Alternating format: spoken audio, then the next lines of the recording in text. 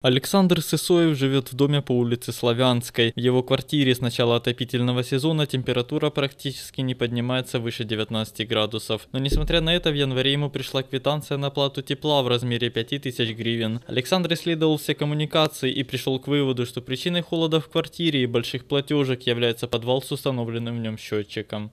Счетчик считает температуру подачи, а не температуру использованного тепла. То есть теплоносителя.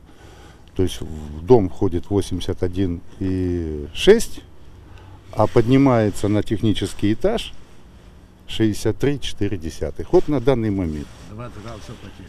Значит, замерили вот пирометром, вот этим прибором.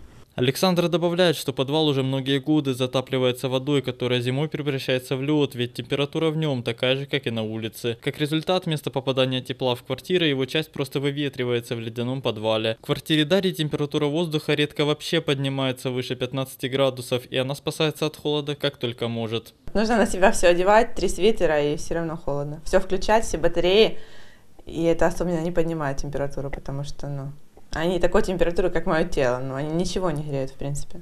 Недовольные жильцы говорят, что с просьбой устранить причину затопления и обеспечить поступление тепла в квартиры обращались и в ЖЭК, и в ХТС, но особого результата это не дало. Только однажды приходили несколько коммунальщиков, которым замерзающие люди показали подвал и передали коллективное письмо с просьбой пересчитать квитанции. В ЖЭКе говорят, что о проблеме знают и пытаются решить, но пока не могут точно определить причину затопления, даже несмотря на обильно текущие трубы. Откуда там идет вода, возможно, скажем так, уровень наших рек харьковских, уровень тот грунтовых вод, возможно.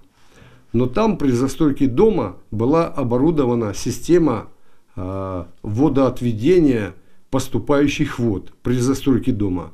Она сейчас не работает. А вот в ХТС говорят, что жильцов дома по Славянской 10 жалоб не поступало, но они могут сделать перерасчет, если температура в квартире не достигает 18 градусов. В таком случае за каждый недостающий градус коммунальщики будут делать скидку, а если температура будет ниже 12 градусов, то платить за отопление вовсе не придется. Артур Рязанов, Евгений Шинкаренко, агентство телевидения новости.